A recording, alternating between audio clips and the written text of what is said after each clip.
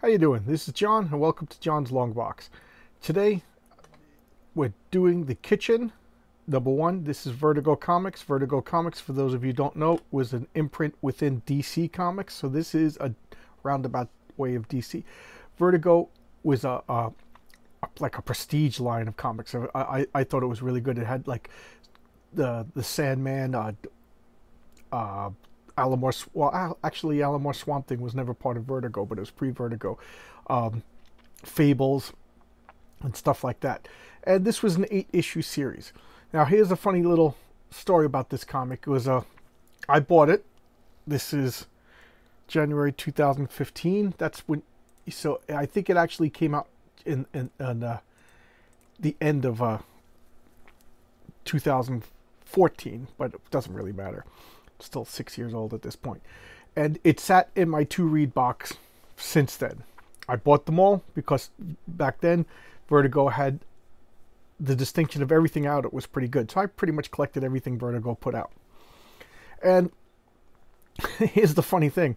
I was like, okay, 3 girls, The Kitchen, New York City, you don't earn respect staying at home, you're in and out in the street. So I'm like, okay, it's another 3 witchcraft girls. You know, the redhead, the blonde, the brunette.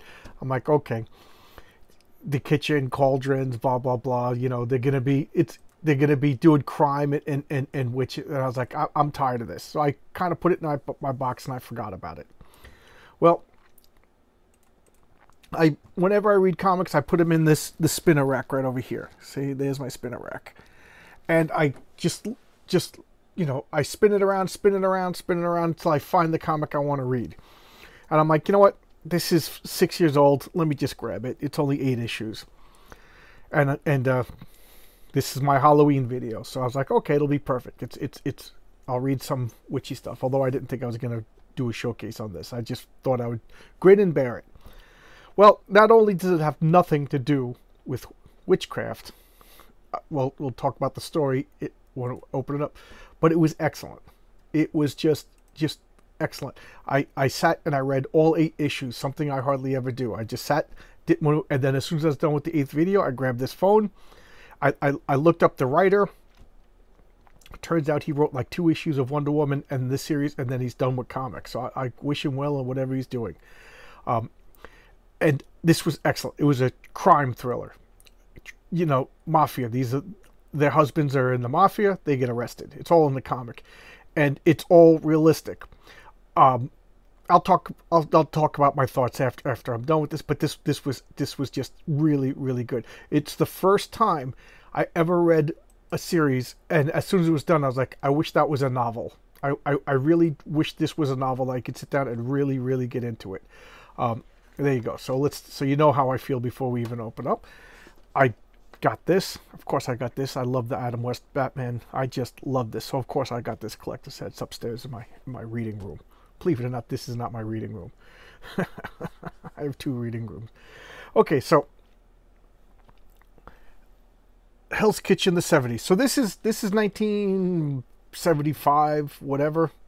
So in Hell's Kitchen, and believe me, Manhattan and Hell's Kitchen was a bad area back then. You didn't want to go down there. So right away I was like, oh, perfect. It's set in the bad times of the 70s Manhattan. If you've ever watched Taxi Driver, you know Manhattan was not the best of places. And these are the husbands of the 3 women. Okay? So setting you up there, they're nobody to be trifled with. And, you know, they're dogpiling and the police come. Some people can't help it. You see all 3 of them. They're drinking, they're singing, but they're all going to jail. You know, so that's the opening of the story. Okay, the artwork is okay. It works for this story. It's not my favorite. We didn't come to the credits yet, did we? Did we pass the credits? No, we didn't come to the credits. So this is all like a prelogue. So they're all the 3. You know, they're married to 3 sisters, and there's the 3 sisters, and they're going to jail. This is the night before, the last night of freedom before prison, and you know they're having a big shebang. They're going to jail. These are the 3 sisters. That's Raven, that's Kath, and that's Angie. And like I said, can you blame me? I thought it was like a coven and witchcraft story. But they're three Irish sisters. Their husbands are Irish mobsters, and this is New York City in this takes place around 75. You know that it finishes up around 1977 because they talk about the Summer of Sam, and then they go into the blackout in a later issue, but not this particular. So you know the exact dates. But that's Kath, that's Raven, and that's Angie, and that's Constantine. I told myself I actually DVR'd this show, and I've never watched it. And that DVR since broke down, and so I guess I gotta watch it on Netflix. Okay, so here's the splash page. This is the, you know, like I said, the splash page doesn't always have to be the first issue, but that was all the preliminary. That was all the setup. So the three husbands, who were the tough guy mobsters, would go to jail, and now the three wives are left, you know, poor, destitute, whatever word. So Ollie Masters is the writer, and like I said, as soon as I was done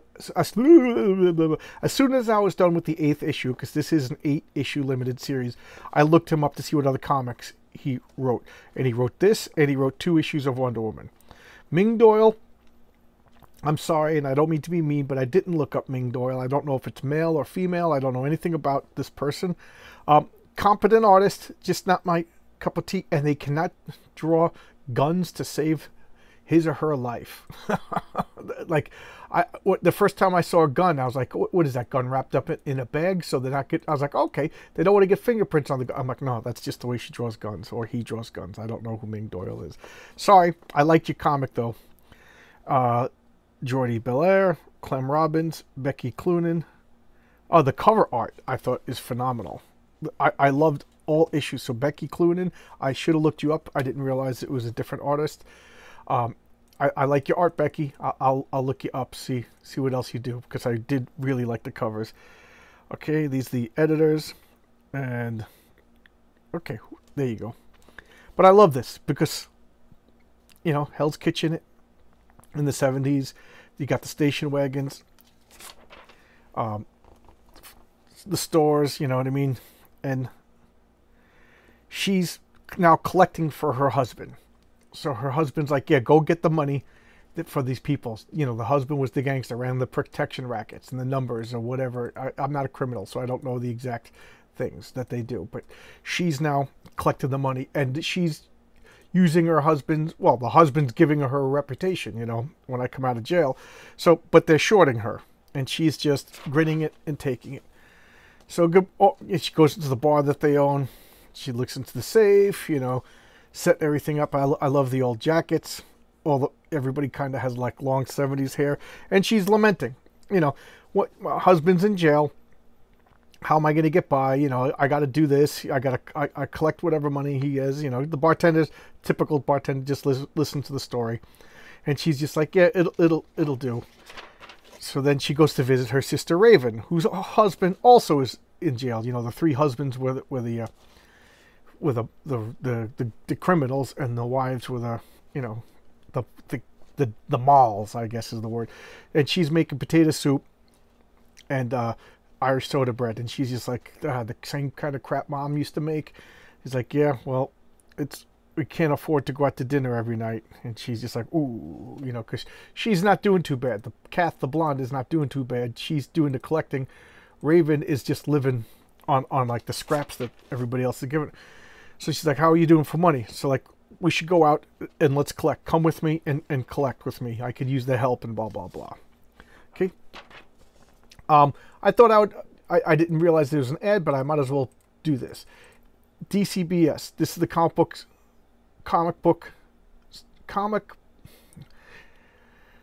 DCBS, the Discount Comic Book Service. And that's what I use to buy comics. So I get them mailed to me once a month. Okay? So there you go. This is the service I used. I showed you, if you've seen my videos, one of the videos was me actually ordering my monthly comics. This is the service that I use. My comic book store closed down years ago. And then I went to another comic book store, and then I bought so many comics that saving these discounts, it was really a no-brainer. I'm sorry, brick and mortar stores, but you know, times are tough for everybody. So there you go. So now they're talking about the kids, and they're going and they're going to collect, and they get Angie, and she's like the quiet. She barely has any lines in the whole series. So now the three sisters are getting together, and they're going to go out collecting. And this is what, like, I was like, oh, like at this point I was like, oh, it's a mafia store. I thought it was going to be a witchcraft. So even up to this point, I thought it was going to be a coven of women. So here they go to the pizzeria to collect the money, and Raven says, yeah, you've been coasted by on Jimmy's reputation. What are they going to do when, like, they're ripping you off? Don't you care? He says, as long as we're getting money, it doesn't matter. He goes, so what are you going to do if they don't pay us anything? And she's just like, didn't think of that, you know. So, of course, as Fortune says, they go to this guy at the pizzeria, and like, we're here to collect money. Look, lady, I just finished work. I don't need this right now. So here it comes. Flash, I've never watched that show. Green Arrow, I've never watched the show. You could go home and give me the money. You'll, like, go, yeah, her in the car? Yeah, it's her car. Listen, lady, nobody said anything about paying anybody's wife. You know, I pay Jimmy. Jimmy's in jail. I don't pay him. He goes, you still owe me the money. He's like, look, lady, get out of here. I ain't got time for this. So look at the fist. So she's like, you know who my husband is? And he's like, do you know who I am? So he slaps her, and she goes back to the car, you know, in disgrace. Now this is the first time that they've encountered this. Usually it was just, oh, okay, you're Jimmy's wife, here, let me pay you, because, you know, they know Jimmy's going to get out of jail sooner or later, and they don't want to deal with it. So now all three sisters are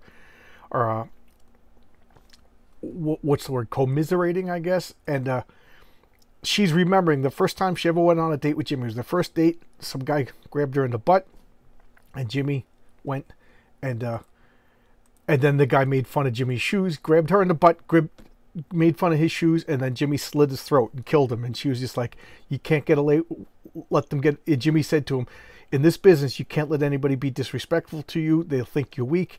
He goes, if, you know, he did this in public, so he's got to take his medicine in public. I got to rectify this in public. So she's just remembering this. We can't let anybody, so she takes out a gun. Look at the gun. It's just awful looking.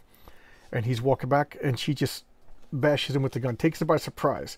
Now, I liked it, and then he falls down, and she just beats him.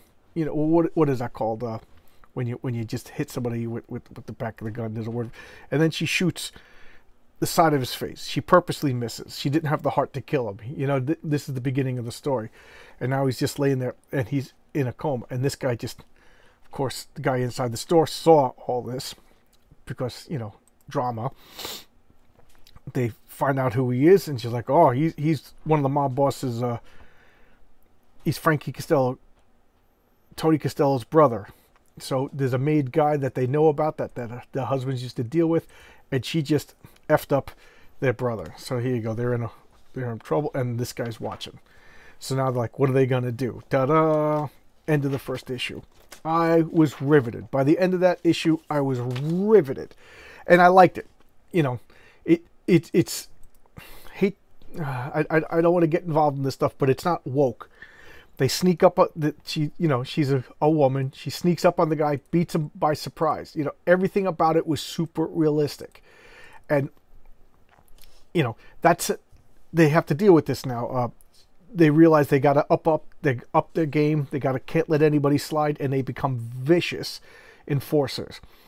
And of course, that guy comes around, tries to extort money from them, and they have to deal with that. I don't want to give any more spoils because the story is really good. But what I like about it is they guns are the equalizers. Let's just leave it at that. You know, you don't have to go out and beat people up anymore when you have guns. Guns are the equalizers. A 90-pound woman could take out a 300-pound guy when guns are involved. And that's what I like about the story is they don't make them super women going around beating up 900-pound men and 40 guys, stuff like that. It's really well done. And I love the transformation. She goes from this mousy girl who's shocked by everything to being the scary one. She's the one who starts everything, we can't take any crap, to the one with regrets and remorse. And then this sister, she's the boss. You know, she's the one who didn't want to do anything. I probably spoiled too much already, but it's such a good story. I want to talk about it, but I don't want to ruin it for you. That's how, that's how excited I am about it. I really, really enjoyed it, and trying to get rid of the glare. But you could get all 8 issues for pretty cheap. You could go to like mycomicshop.com and get them for like $2 a piece, or you could get if you could find it, a trade paperback, 2 trade paperbacks. But I don't know. I like having the floppy comics. The covers I thought were really good. Just a good story. It would make a wonderful Netflix movie. I wanted to read a novel. I want to see more about it. I like the fact that they talked about the blackout 1977 and the Son of Sam, because I lived around here at this time, so it brought back some memories. It was good. And New York was a bad place. New York, it was overridden by crime until like Giuliani became the mayor, kind of cleaned things out a little bit. So I know, I just liked it for so many different reasons. It was a good comic. I'm looking out for Master, see if he does any more comics. I didn't dislike Ming Doyle's artwork. It grew on me. It fit.